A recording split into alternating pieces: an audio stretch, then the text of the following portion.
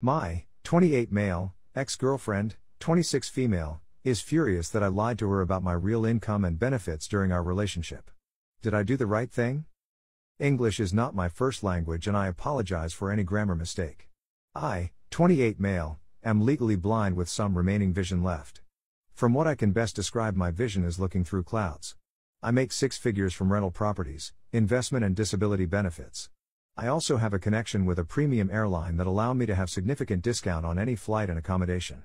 Anyways, I met my ex-girlfriend, let's call her Jen, through a mutual friend, and I found her to be very sweet and caring. Our friendship grew closer and we started dating. She knew I was legally blind and I asked her if she was sure, as I might be too reliant on her. She took her time and said yes. Due to my past relationships where I was being taken advantage of, I decided not to disclose my real income and flight benefits. I only told her my income was around $50,000 and that I own one rental property. Our relationship was great and I made sure not to be reliant on her, but she insisted on helping me whenever I struggled with navigating around places and ordering food. To reward her for being a great partner, I bought her luxury gifts and overseas trips together.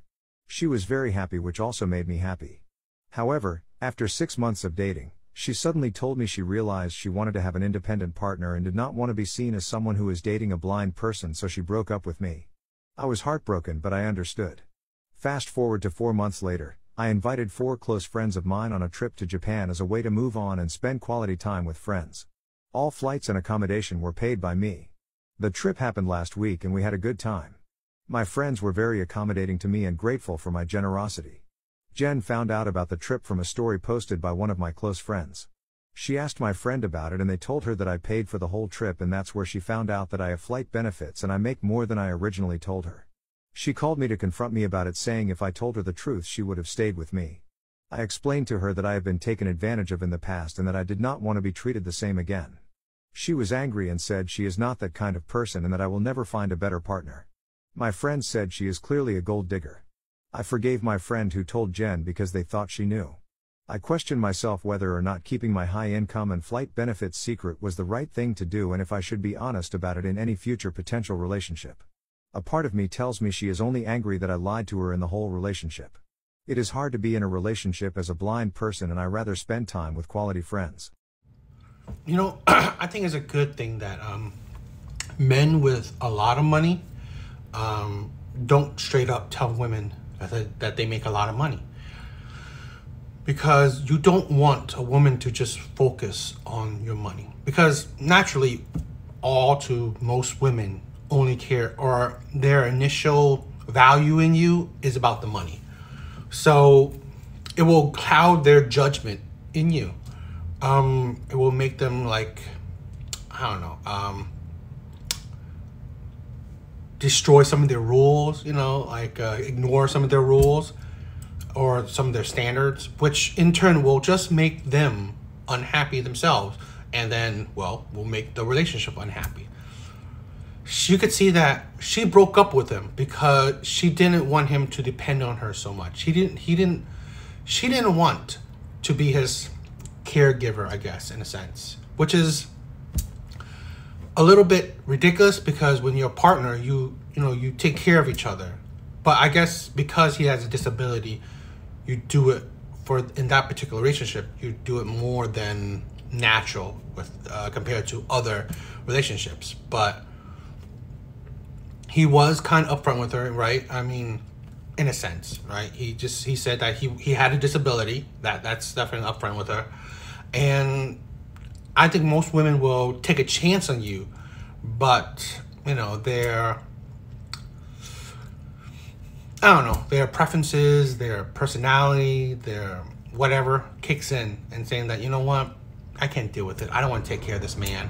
I don't want to be his mom, in a sense. I mean, he treated her well, right? He didn't say how much. I mean, he didn't say he was rich, but he bought her gifts, took her on trips. So he took care of her. He provided for her, in a sense, or he not lavish her, but he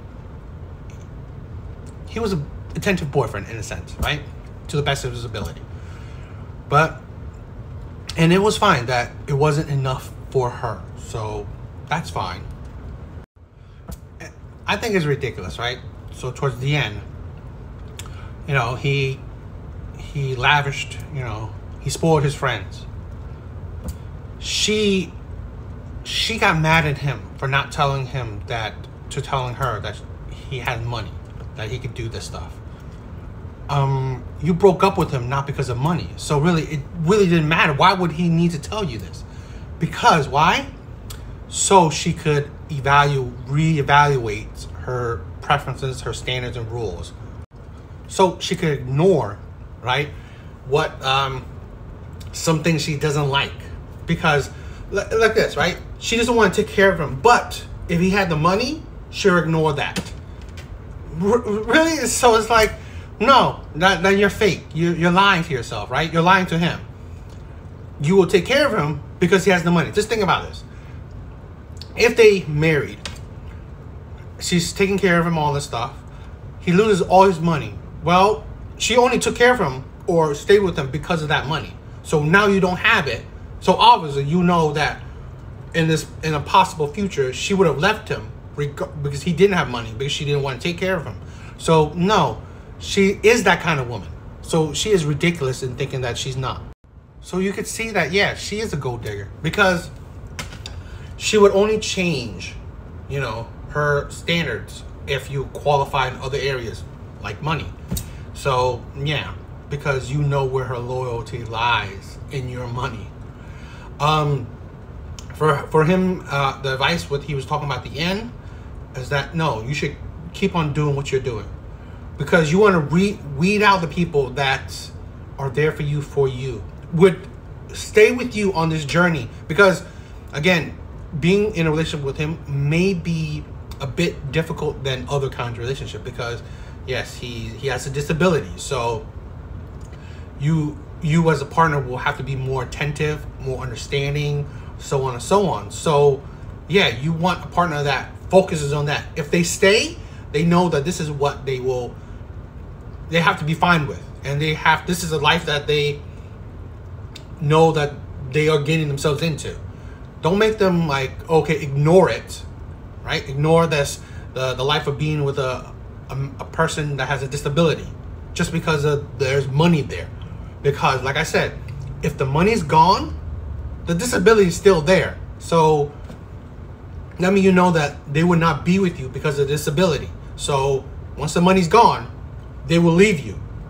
So I mean, I get the part where he's saying lying, but I'll probably just say, I don't know, fudge it a little bit, say that you're doing well, or say that maybe you make, I don't know, 60K, 70K. That's not bad.